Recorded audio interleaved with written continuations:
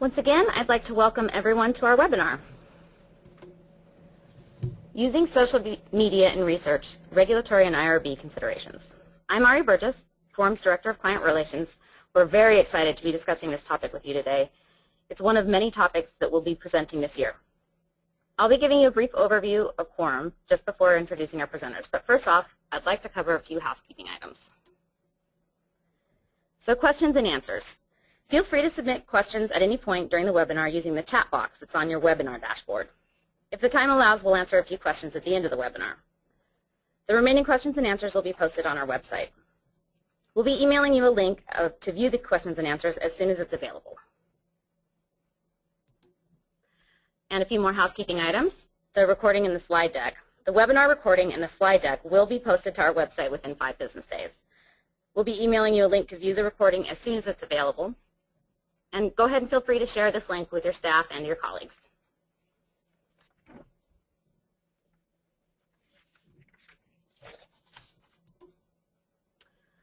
So now I'm just going to take a few minutes to talk briefly about Quorum Review and give you an overview of our organization. We are a fully accredited IRB, accredited by AHRP through 2014. We were recently reaccredited with a 5-year accreditation. We're fully compliant with FDA and OHRP requirements. We're an international board in the sense that we review both U.S. and Canadian studies. We have approximately 180 employees, which makes us one of the largest IRBs in the United States. And I like to talk about the number of Quorum staff that have CIP certification, the Certified IRB Professional Certification. 60% of our affiliated IRB members do have this certification, 40% of our regulatory staff, and 20% of our study management and study support positions. We're dedicated to this certification and believe that it really improves the quality of service that we provide for our clients. Quorum has 8 board meetings each week. I like to talk about our turnaround times because I think that they're pretty outstanding. We have a 24-hour site turnaround time, 36-hour amendment review turnaround time, and same-day site changes that are available. In an effort to minimize redundant information and submission of redundant information, we only require that CV and audit documentation be submitted once, and then we'll store it. We're committed to supporting both East Coast and West Coast clients, so we do have support available from 8 a.m. to 8 p.m. Eastern Time. All studies receive a dedicated study manager and have a single point of contact through the life of their study while it's with Quorum. As I mentioned, we do have a convenient Canadian review. We're aware of how important these days the electronic access is. So we have a secure portal with smart forms. A number of status reports and approval documents are all available online for printing for regulatory binders or storage. We're also aware that there are a number of different kinds of studies these days, and that one kind of study process doesn't necessarily fit all. So we've developed both a customized phase 1 and post-marketing process. We're also flexible and offer flexible and customized processes to support academic medical centers, your universities, and hospitals. So when they wish to work with a central IRB, we're available for that as well. And as always, we know that quality is very, very important, so we have a 100% quality control check on all documents that go out of Quorum's doors. And with that, I'm going to go ahead and tell you a little bit about our presenters. We have 2 presenters that will be presenting this topic today, Mitchell Parrish and Claire Carberry. Mitchell joined Quorum Review in January 2010 as a regulatory attorney. Prior to joining Quorum's regulatory department, Mr. Parrish worked as a regulatory counsel for Western IRB and as a regulatory advisor to the National Cancer Institute's Central IRB. Mr. Parrish is CIP certified. Mr. Parrish earned his JD from the University of Oregon School of Law and is a member of the Washington State Bar Association. Additionally, Mr. Parrish is a member of the American Bar Association and the Health and Corporate Law sections of the WSBA. Claire Carberry joined Quorum Review in September of 2009 as a regulatory attorney. Prior to joining Quorum's regulatory department, Ms. Carberry worked as a regulatory analyst and legal intern at Western IRB. Ms. Carberry recently passed her CIP and received her CIP certification as well. She currently serves as a member of the Northwest Association for Biomedical Research and Public Responsibility in Medicine and Research. Ms. Carberry received her JD from Seattle University and is a member of Washington State Bar Association. In addition, Ms. Carberry is a member of the Health and Corporate Law sections of the WSBA. So I'm now going to hand the time over to Mitchell so we can move into the topic and start talking about social media in research.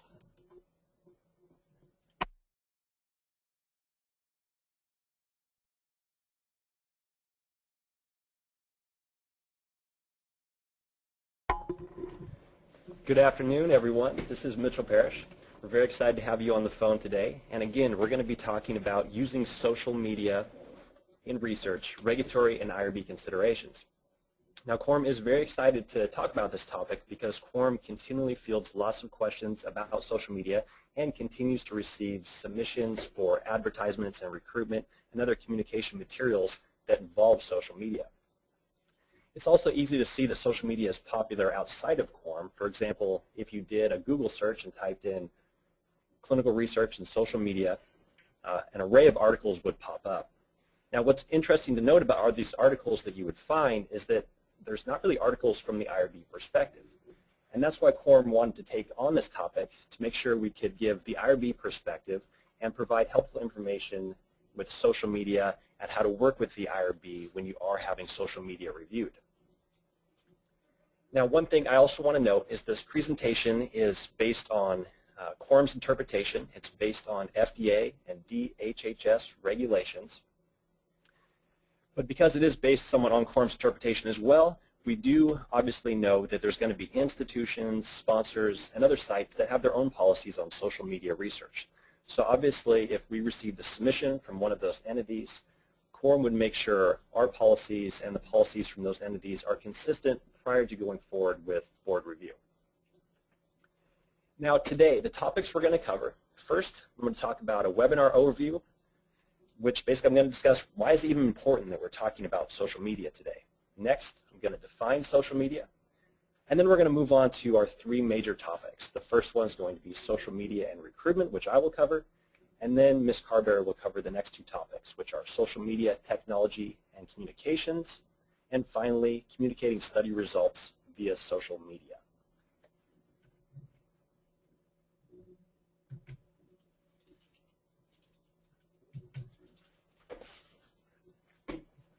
Hold on one moment while I try to advance the slides here.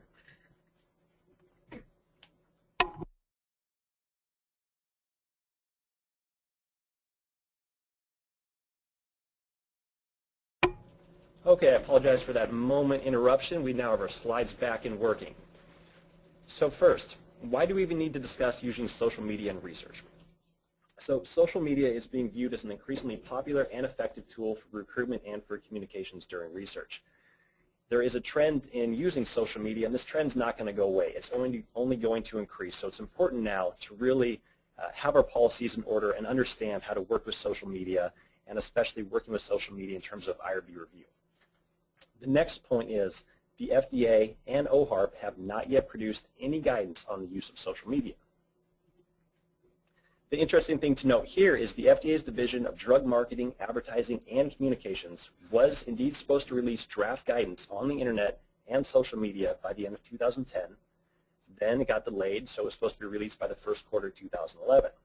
Now, as of March 30th, 2011, the end of that first quarter, the FDA still did not produce its guidance. Nonetheless, there is indication that the FDA remains committing to producing such a guidance. However, even if the FDA does produce such a guidance, this guidance is really talking about social media and advertising for the promotion of FDA-regulated products, not necessarily relating to IRB review and social media. So even if there is this guidance produced by the FDA, it's unlikely that that will unravel any issues relating to the review of social media and IRB review. So first, let's actually define social media. This word gets used a lot. What does it actually mean? So one definition is social media is an internet-based mode of communication that allows users to interact with the medium, typically a website, and or other users of the medium. And this term encompasses a broad variety of things. For example, the term includes social networking like Facebook, Twitter, MySpace, LinkedIn. It also includes social photo and video sharing, for example, Shutterfly and YouTube.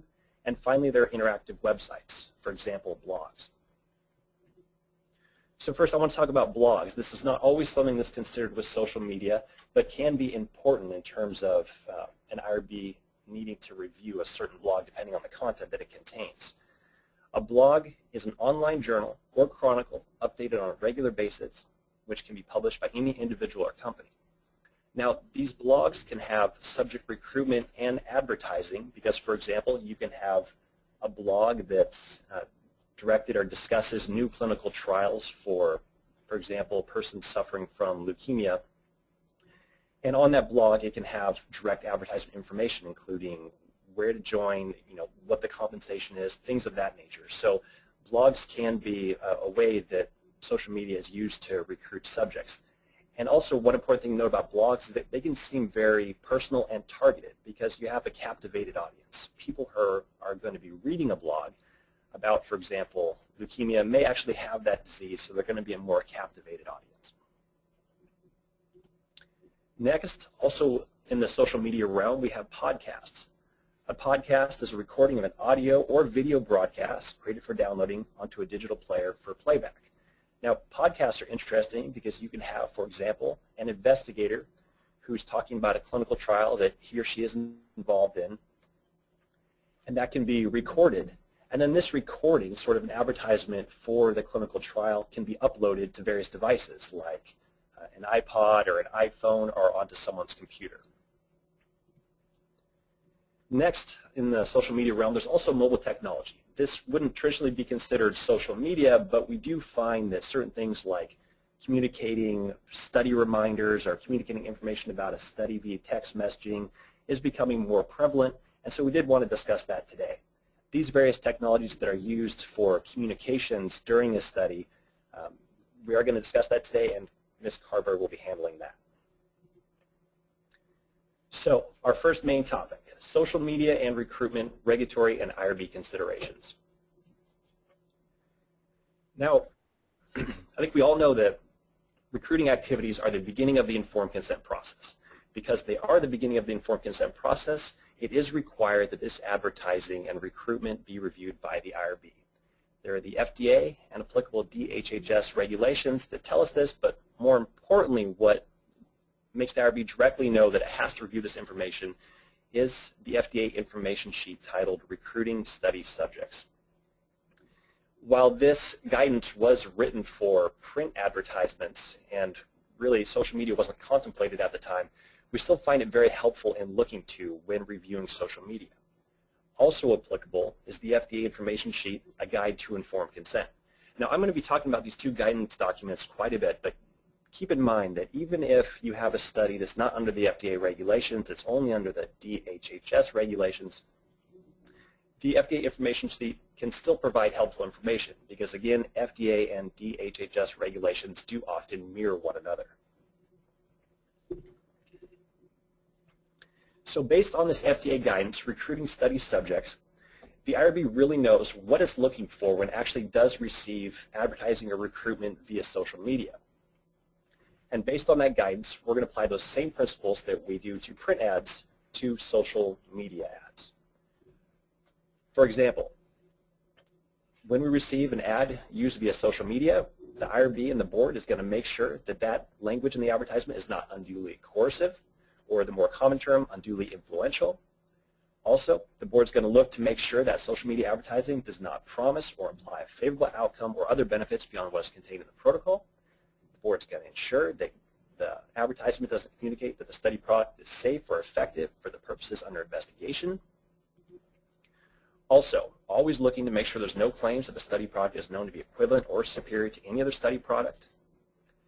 The board is going to make sure that the advertisement does not include language indicating the regulatory authorities, such as the FDA and IRB, have approved the research.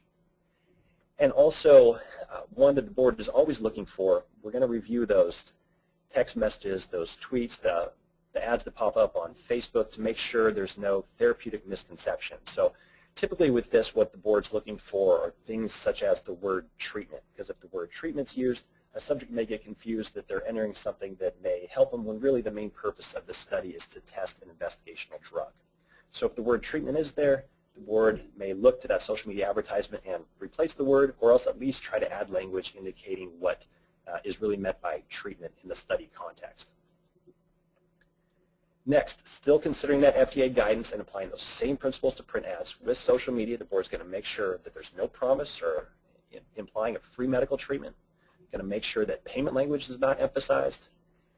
And finally, the board is going to ensure there's just that information that needs to bear in order to have subjects determine their interest, and also that there are no general misleading statements.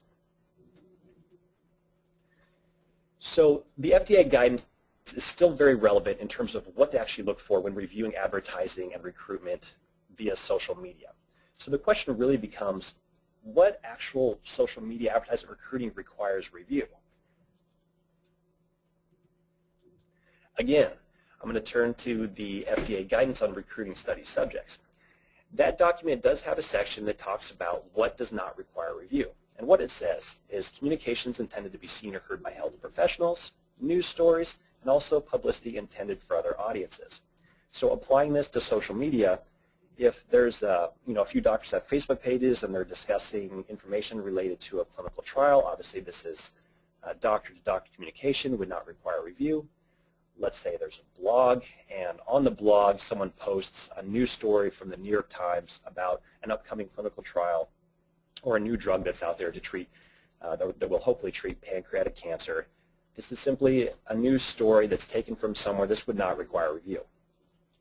And also if there's any publicity intended for other audiences. So if there's information discussing a clinical trial to try to get investors excited about a drug, again, this information is not directed at potential subjects. It's not direct advertising, so it would not require review. That FDA guidance then goes on to say what actually does require review. And what it discusses is direct advertising for research subjects would require review. So let's take some of those same examples. So now we have a blog that doesn't just have a news story, for example, about a new drug for pancreatic cancer posted on it. Instead, it has a news story, but then it also talks about a specific trial that subjects can actually enroll in, and then it talks about compensation for that trial, how to get in touch with people for that trial, and really the intent of the blog is to attempt to recruit subjects. So there, the intent of the blog and the actual content that's on that blog would require review because it would be considered direct advertising. And of course the FDA guidance talks about recruiting over radio, TV, bulletin boards, posters, flyers. Again, this is still relevant but somewhat outdated because now we also have, again, social network pages, websites, blogs, podcasts, tweets, all sorts of different things of that nature. So this is what the FDA guidance actually says. Now I want to take that a step further and try to provide even more information from the IRB's perspective about what may require review and what may not require review. So from the IRB's perspective, review generally is not required for, let's say, information about relevant research conducted outside of a study. So if there's other research that a subject can find online or obtain from somewhere, that would not require review. And again, this information could be obtained from blogs, Facebook, Twitter, or other social media mechanisms. Also, general tips and or resources containing information that is generally accessible on the internet. So again, this sort of relates to the FDA guidance and publicity, but if someone's able to go online, search for information about any available trials for persons suffering from leukemia, and they find information about signs or symptoms, about where to look, news articles, other sources that they really can find on their own that are just out there available on the internet, this would not require review. Again, I already mentioned general information about the disease that's publicly available would not require review, even if it's posted somewhere in some social media forum. Next, this is a really important one and also can be confusing to a lot of people. And what I want to note is that information, pictures, videos, links, or other information posted by a research participant would not require review. So participants are free to essentially do as they want. They can share information, they can talk with other people. And so if you have a participant in a trial and they have their own Facebook page or their own website and they want to talk about a clinical trial that they're in or provide contact information about it or post general information that may seem like it could be actually be recruitment material, but they're just a person in the study, not someone actually involved with it, and that's their prerogative and they want to share that information, then that does not require IRB review.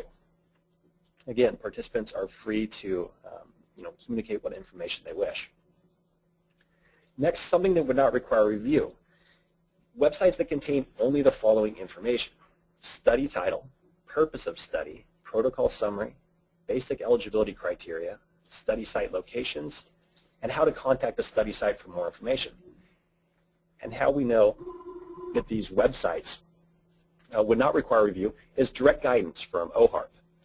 So OHARP's guidance on IRB review of clinical trial websites tells us that if a website only has this basic information, this does not require review. And a perfect example that we have of this is clinicaltrials.gov.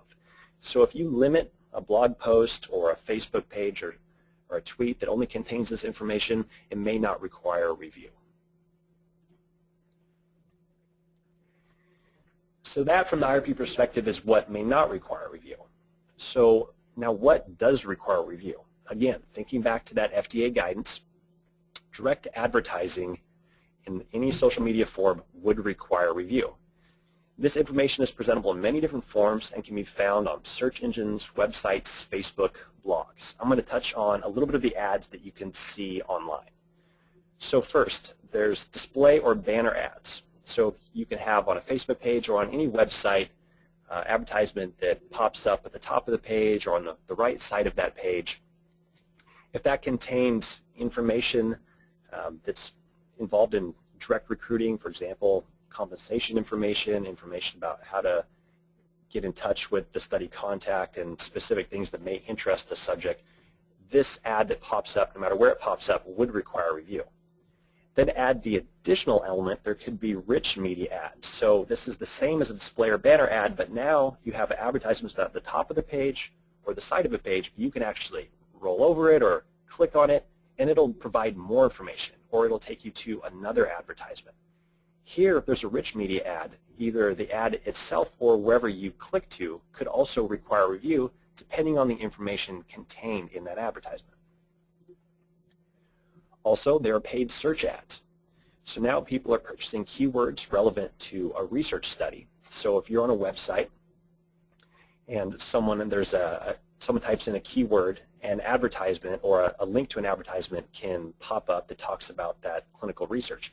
Here, it's not the keyword that's going to need IRB review. It's going to be whatever a person is clicking on in that advertisement that will require review. Along the same lines, there's in-text ads. So you can be reading an article about available clinical trials for a person suffering from leukemia, and there can be the word clinical trial highlighted, and if someone clicks on it, it'll take them to an available clinical trial in that person's area. Again, it's not the highlighted word that's going to require review, but whatever information that pops up or that a subject links to, that's what is going to require review, again, depending on the content of what's contained in that ad. And then we come to social network ads. Here I'm talking about a social network page like Facebook or MySpace. If someone's on that page, an ad can pop up on that social network page. And what's really interesting here is these ads are very targeted because now there's cookies or data mining, so someone can be out there and be looking at someone's Facebook page and understand that this person is sharing information about a certain topic, for example, leukemia, or is seeking information about leukemia, so then the computer's going to know that this person may be a good candidate to receive an advertisement for a clinical trial for a new drug to help with leukemia.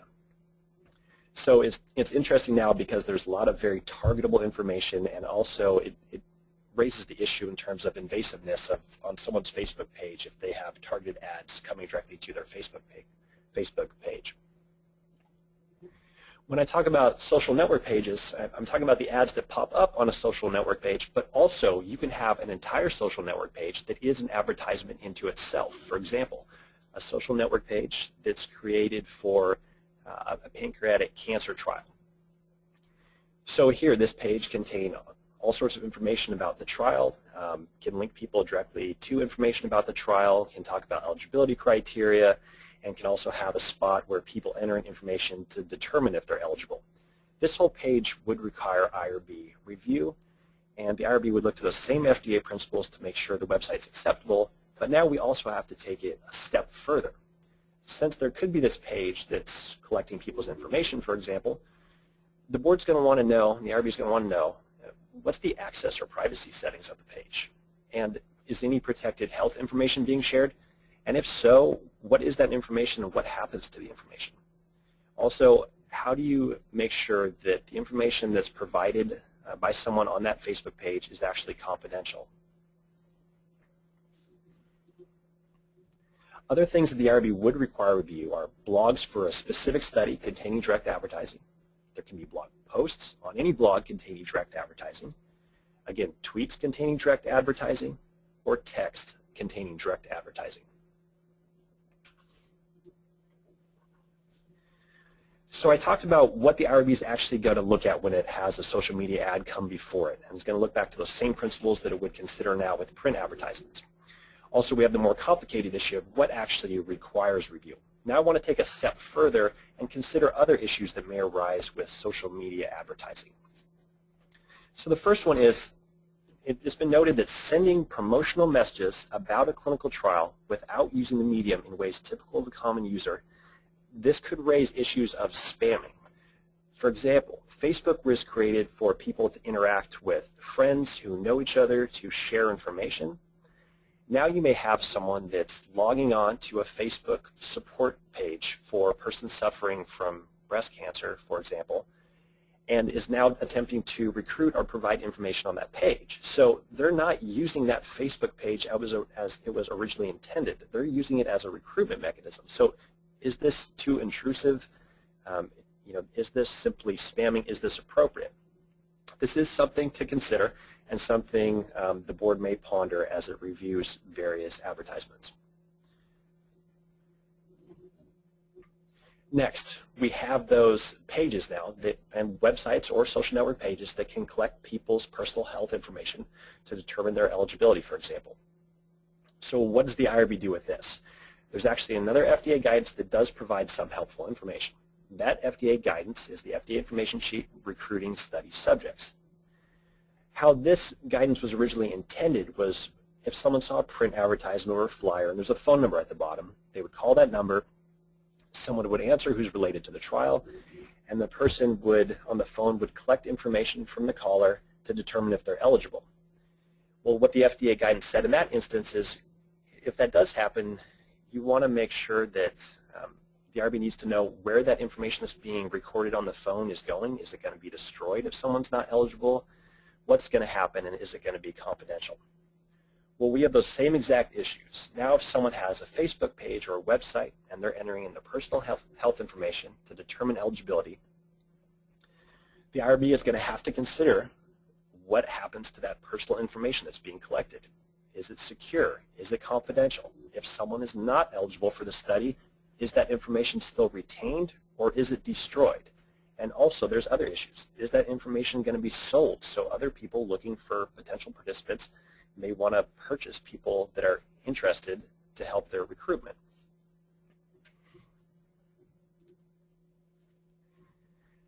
The next thing to consider beyond simply what requires review is how do we go about actually reviewing social media campaigns and what's the timing of review look like?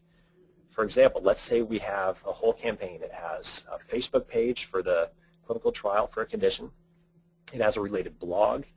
It has a Twitter account, and there's automatic text messaging sent from an account related to that. So with all this social media, there's going to be real-time communications, and that's why social media can be so effective. You're having up-to-date, real-time communications. But how does this work when an IRB has to approve everything initially, when maybe content of various ads haven't even been contemplated? Well, what we recommend is, in this instance, is really working with the IRB. So up front, you should have all your information that you've already prepared so that can be initially reviewed by the IRB.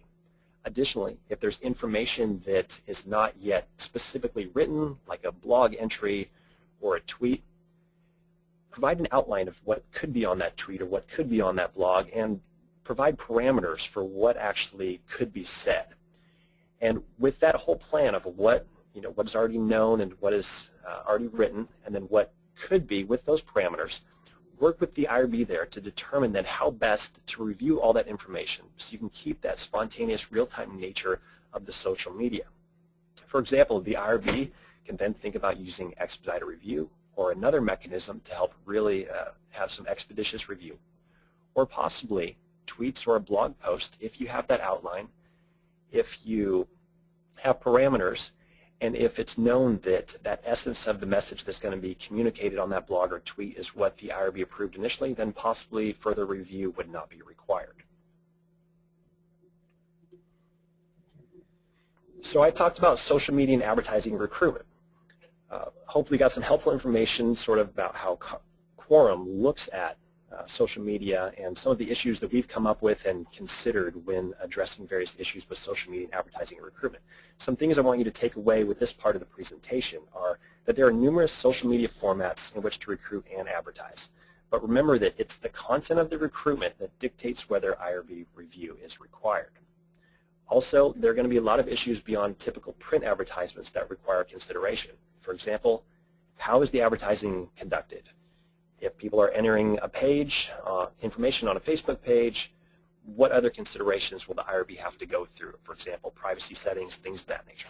Also, if there's real-time communications that have not necessarily been written yet, how does that review work and what's the timing of review like? I really want to stress again with this, work with the IRB, determine the best way to conduct that review up front. Now I'm going to pass the rest of the presentation over to Ms. Carberry, who will first talk about social media, technology, and communications.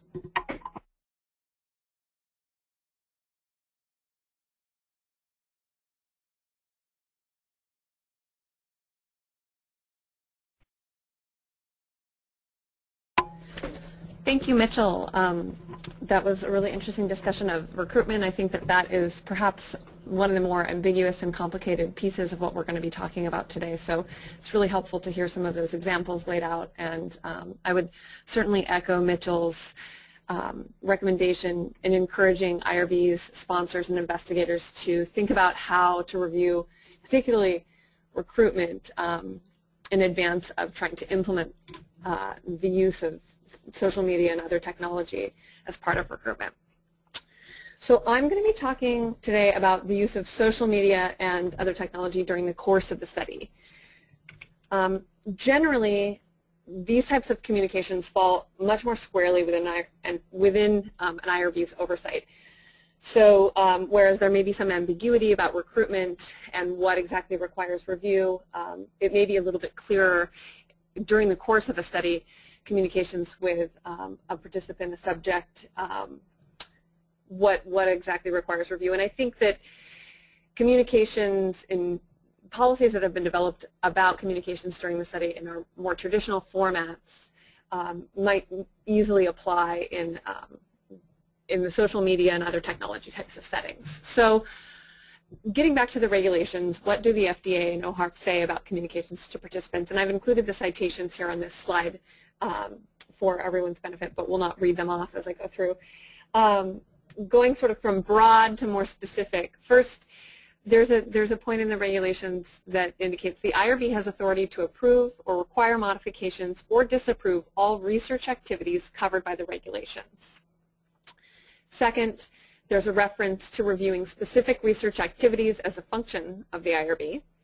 And finally, and from my perspective, the most important, that the IRB must ensure that there are adequate provisions to protect privacy of subjects and to maintain the confidentiality of data. And certainly this becomes something of heightened concern when you're using social media and other technology as opposed to more traditional forms of communicating with individuals during a study. So as far as types of communications that we see, there's a couple of main buckets here that I would call out. The first is communications where you're soliciting information or there's some sort of interaction between the participant and the investigator. You're collecting information. So we see these as an online or phone-based diary. Perhaps people are using some sort of device to complete or send information, questionnaires, that sort of thing. And then the other main bucket is reminders about appointments, taking drugs, and that sort of thing. And those can come through a variety of different media as well. Email, Facebook messages, textbook messages, we've seen all of that come through here.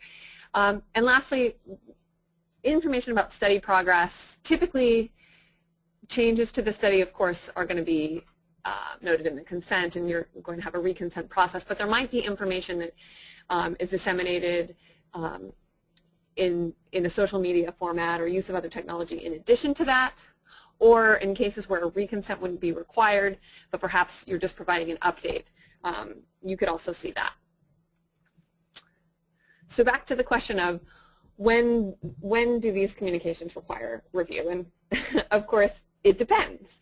But some general rules. So reminders about a study, things like taking your drug or an appointment, may not require review. So for example, say you have a script for calling individuals and letting them know about a visit or something like that. It's a phone script. If that even were to exist, it's not something typically that an IRB would require review of. When you put that same reminder, the exact same content, into technology, perhaps a text message, perhaps a message to someone through a Facebook account, you increase the privacy concern. And we get back to that responsibility of the IRB to ensure that adequate measures are in place to protect privacy and maintain confidentiality. So the method of communication is something that may ultimately make that reminder, make that message to a participant require, make it subject to IRB review, whereas it may not be in other formats. That's certainly something that you want to explore with the IRB that you're working with, figure out what their policies are at the outset. No one wants to find out after the fact that something should have been reviewed and wasn't and was utilized. Typically, when we're looking at this other bucket of diaries, questionnaires, information that you're soliciting from subjects, those often require review, I would say, no matter what format they may be in. And again, we have the issue of heightened privacy concerns, confidentiality concerns, when you are administering these tools in a, not a paper format. So the next issue becomes, so you've got something, your IRB says, yes, you are going to have to submit this for our review because of the way that you're communicating it, because of the content that you're going to be communicating. And where should that be described? How do you communicate to the IRB how you're going to be sending out these communications? So there's two sort of ways that we see this come in to our IRB. The most common is when we see sort of a large study with a lot of sites, and the sponsor, CRO, has developed some sort of global plan. It's going to be something that's utilized across all sites. And in that case, it seems to make it easiest if there's some reference to this either in the protocol or a supplement or addendum to the protocol describing what the plan for communications during the study is. Something that's less common, we may see a site, an investigator perhaps utilizes social media or other technology with their patients, and they would like to do that also with their subjects that are involved in studies. And that should it could be submitted at the outset, or it also could be submitted at the time that an individual communication is submitted for review. So it's something that, again, you'd want to work at the site level with your IRB. The investigator should be in communication with the IRB to discuss how that's going to be submitted for review, what requires review, and so forth and so on. Lastly, the consent form is a piece that needs to be considered. As Mitchell mentioned, it could be seen, I think, by a lot of people as somewhat intrusive if they are unaware that they're going to be receiving a text message, for example, or a Facebook message, to receive that about a study, and particularly if it's something that they are not interested in other people being aware of their disease status or their involvement in a study. So certainly it's something that we would always recommend that at the outset, if any of these types of communications are planned during a study, that prospective participants be advised of that in the consent form, and that you provide enough details so that they're aware of exactly how they're going to be contacted and communicated with.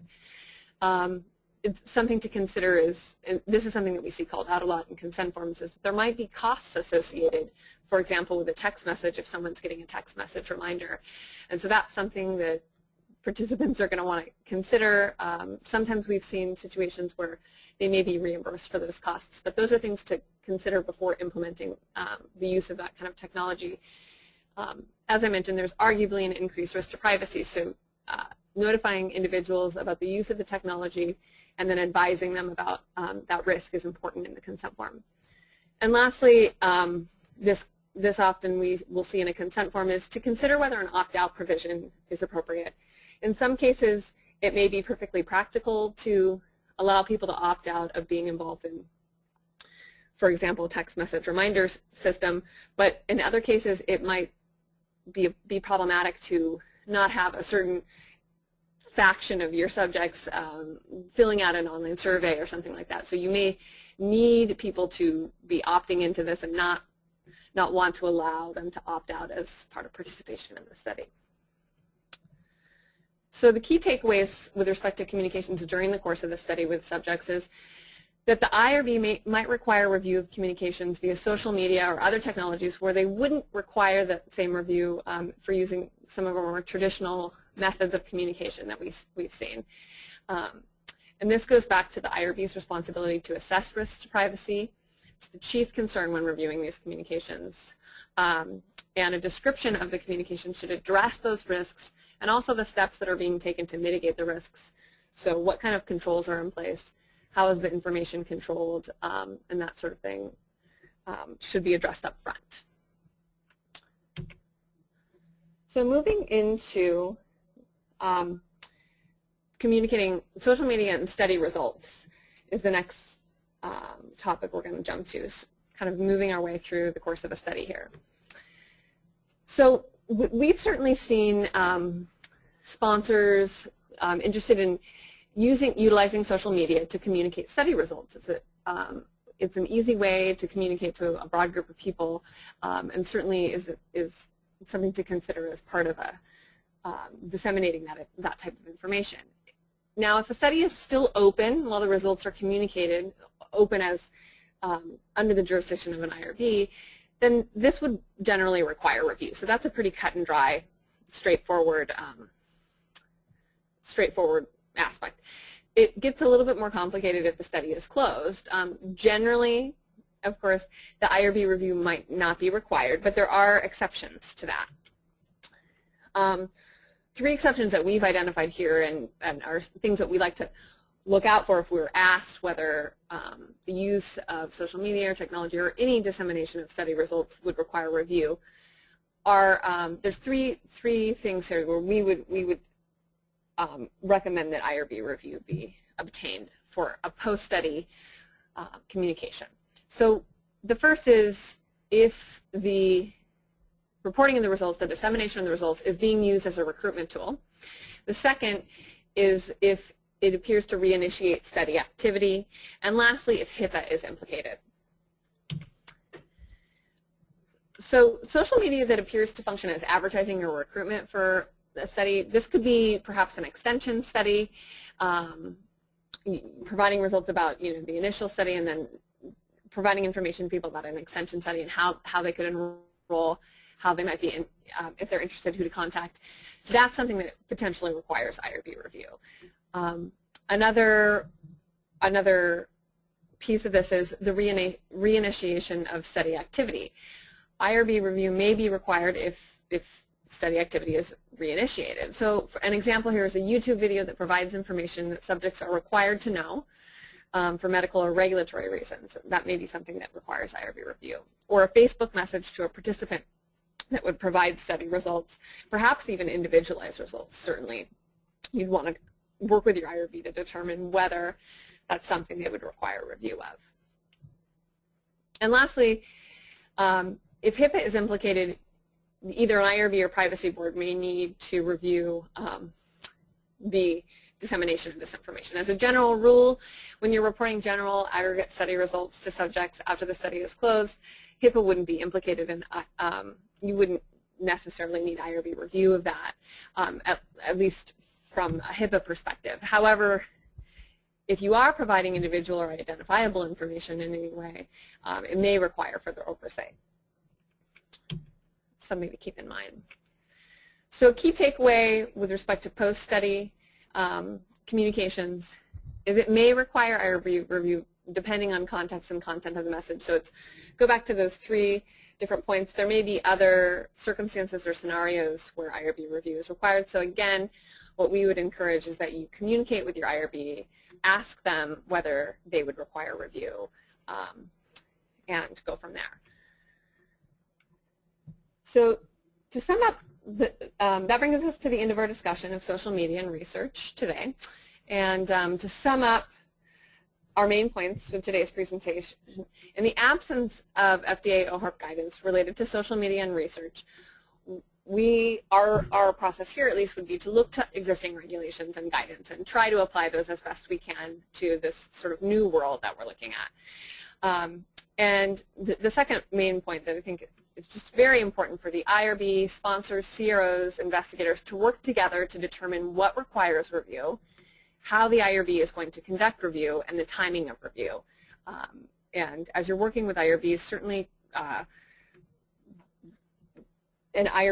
you're working with the IRBs, ask them about their policies, and as an IRB, it's important to think about the different scenarios that you might face as you see these campaigns coming through, and develop policies and procedures so that you're comfortable in reviewing these types of, the recruitment communications and post-study communications, that you have some policies in place that you can work with.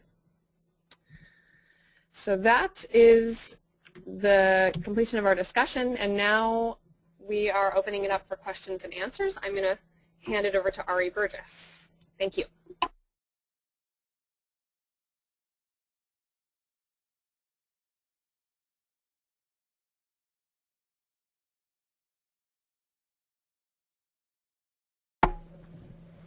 So we have had a lot of questions come in during our presentation. We're going to go ahead and take some time now to answer a few of them. So the first question that we're going to answer was, it was noted in the beginning of the presentation that the FDA may produce guidance on the internet and social media. What specifically is that guidance's focus? Mitchell? Yeah, I'll take that one. So the guidance appears to be focused on the promotion of FDA-regulated medical products using the internet and social media.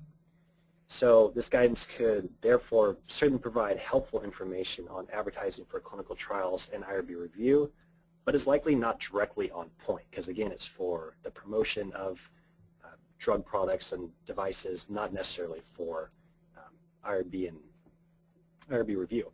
In addition to the FDA guidance in this area, it is also hoped, though, that the FDA and OHRP will issue new guidance for sponsors, researchers, and IRBs on the internet and social media in clinical advertising and recruiting. So we are hoping that there's going to be this initial guidance, but then also followed up with that, we're hoping there's going to be a guidance more specifically tailored to IRBs. The next question says, it seems like the use of technology is typically not described in protocols or consent forms. How will the IRB know this is even being used in a study? I'll take that one, Ari. This is Claire. So that's a good question. You know, on the one hand, it's the responsibility of the sponsor or the researcher to inform the IRB about recruitment, how they're going to be recruiting subjects, how they're going to be communicating with subjects during the study. But I again, would encourage an IRB to consider how they can attempt to solicit this information, and also to let sponsors and investigators know what type of information they need in reviewing the use of social media and technology when you're recruiting or communicating with subjects. So this could be done, you know, in a number of ways, but some ways to address this could be, you know, if you have a handbook for researchers or FAQs on a website, something that would be worth considering developing. Next question is, you mentioned in direct advertising the ads that can appear or pop up on an individual's personal social network page. These ads are generally tailored toward the user, meaning that the information was likely collected from that individual by a third party through the use of cookies. If my company wants to utilize a third party to help us target appropriate individuals in which to send advertisements, does that third party's collection of information on individuals require IRB review? Also, is my company supposed to submit with its online advertisements information about how it is going to disseminate the advertisements? Yeah, I can take this one, Claire. That is definitely a long question. I may have to hear the question again, but hopefully I can take care of this one. So bear with me here. Obviously, there are going to be lots of boundaries to explore with online and social media advertising. So including the good point made with this specific question about the use of third parties and the dissemination of ads. Now, keep in mind that IRB review does extend only so far. With print ads, IRBs do not generally review how researchers intended to find the best newspapers or radio stations or other sources in which to advertise. Instead, IRBs reviewed the advertisement in its medium to determine if the ad was acceptable. So after approval then, the researcher could distribute the ad in its approved form where the researcher thought best. This is somewhat still true now with online and social media advertising, with the big catch now being the collection of information from unknowing persons and also a much more targeted advertising.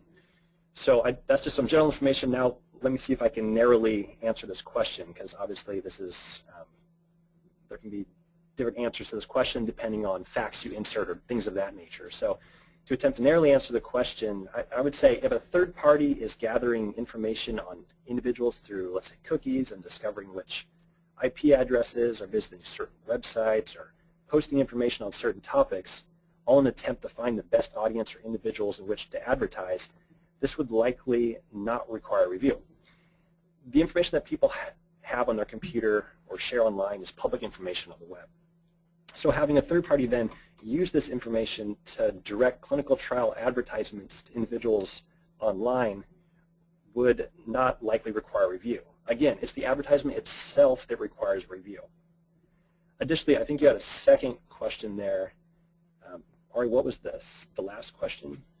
The last part of the question was, is my company supposed to submit with its online advertisements information about how it's going to disseminate the advertisements? Okay, I would say you do not necessarily need to submit the plan of how you're going to use an approved ad in its approved format, but you could submit this plan if you're not sure or think people may question the ethics of the plan. So the next question is, what if someone is simply asking a question on a web page or blog and a person involved in a study responds? It looks like a PI or study coordinator respond, and then perhaps a potential subject is visiting a blog and asks if someone knows of a clinical trial, and then perhaps a PI or study coordinator responds with specific information for a trial in which they are involved. Okay, I think this was from my section, so I'll answer this one too. In this instance, based on what's described in the question, it does not really sound like the blog contains direct advertising. And again, individuals are free to seek out whatever information they want. The fact that a PI here or study coordinator respond with specific study information would likely not require IRB review, just like if a patient asked their doctor about any available clinical trials. Additionally, remember that OHARP guidance for websites indicates that it is acceptable to provide basic study information without IRB review. However, I would like to add one thing, and that is, let's say the PI or study coordinator respond to the inquiry on the blog and post on the blog or send the inquirer a flyer or let's say a brochure or some sort of advertisement on a clinical trial. This material that's then going to be posted on the blog should receive prior IRB review and approval. Okay, so the next question is, some of the technologies you're talking about are continually updated, and it seems like it would be impossible to get IRB review of every tweet or blog post. How is this practical? I can take this one, Mitchell.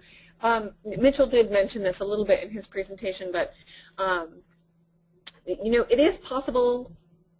I think that given a particular plan and perhaps laying out parameters for tweets and blog posts, that you may not need exact review of the exact content of things. Certainly, you'd want to talk to the IRB that you're working with about what they would need in that circumstance, and that may not be something that all IRBs would necessarily be comfortable with.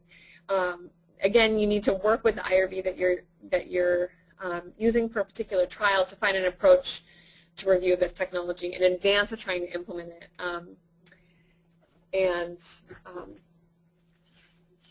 I think that once those issues are worked out in advance, particularly if you're planning a campaign, you can establish expectations about what requires review, when and how that should be submitted, and also the timeline in which it can be reviewed.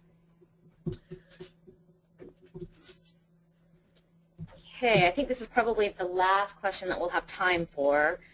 So how can people be expected to consent to use social media or other technology when the privacy risks are so wide-ranging and may depend on how a person uses the technology themselves? Sure, I can answer that as well. So that is a tough question, and I think that a lot of some of the privacy risks are unknown at this point. We have some idea of the level of privacy risks, and interestingly, the level of risk, for example, with a social networking page could be different based on how the user has their settings set up. So the IRB, of course, is expected to describe reasonably foreseeable risks related to participation in research, and that would include perhaps, that does include privacy risks, and would include a description of the privacy risks that are associated with different uses of technology in the study. It's something, I know we here at Quorum have developed standard risk language for various different things that may be involved in a study, and I'm sure certain other IRBs have done this as well. So you may have standard language that you put in a consent form for blood draw risk. You may want to develop standard language that you put in when they're going to be using a text message reminder system. It might even be worth it to work in consultation with individuals who are a little bit more knowledgeable about this type of technology and can really help the IRB to develop clear language that does accurately reflect what the privacy risks might be given the use of a particular technology. So to the extent you can think about this ahead of time and you're not reinventing the wheel every time you come across the use of a particular technology, I would certainly encourage that in the consent, and then you can put that information into the consent form. So that is all the time that we have for questions. If you submitted a question and we didn't get around to answering it, just please know that we'll be answering those questions and posting the information to our website. And then as soon as we get the information posted, we'll send you a link so that they're available to be viewed. So if you didn't have an opportunity to submit a question during the webinar, you can submit additional questions either during the survey at the end, or you can email your questions to clientrelations@quorumreview.com. We're going to do our best to follow up individually or answer the questions in the Q&A and then post it to our website. So one way or another, you should receive an answer to the questions that you submit. So just a reminder that the webinar has been recorded, and that the webinar recording, the slide deck, and these Q&A that we've been talking about will be posted to our website. We'll be emailing you all a link to view these items as they become available. And then I want to give a plug for the survey that we're going to provide at the end, because it does help us to develop more of these webinars that are on topics that are important to you. We had a really emphatic response to this topic, and I believe it's because it really is relevant, and I'd like to continue to provide relevant topics. So please do. It's a very short 6-question survey, and if there's other things that you would love us to provide more feedback on, we'd love to go forward with that information. And with that, I want to thank you for attending our webinar. I hope that you found this topic informative and useful. If you are interested in learning more about Quorum, please visit us at quorumreview.com. And on behalf of everyone here at Quorum, we hope you enjoy the rest of your day. Thank you very much.